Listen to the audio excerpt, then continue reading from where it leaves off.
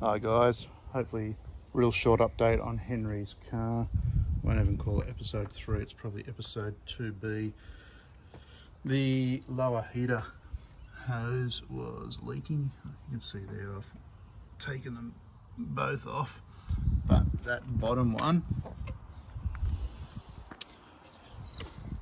had a small split. You probably can't see it, but just on this side of where the clamp was, it was split. Probably just a case of us pulling it off and then putting it back on again.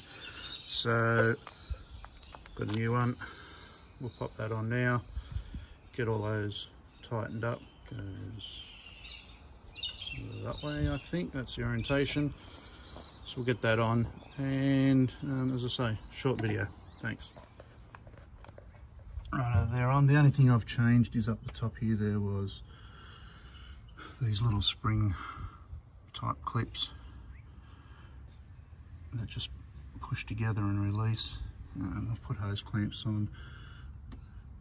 Hopefully they'll just hold a bit better. There was always hose clamps down here, so I've just left them as they were. Those spring ones down here, but the hose clamp on there. Anyway, not much different. I'll give that a bit of a wash down, top up the coolant and start her up. So just taking it for a drive.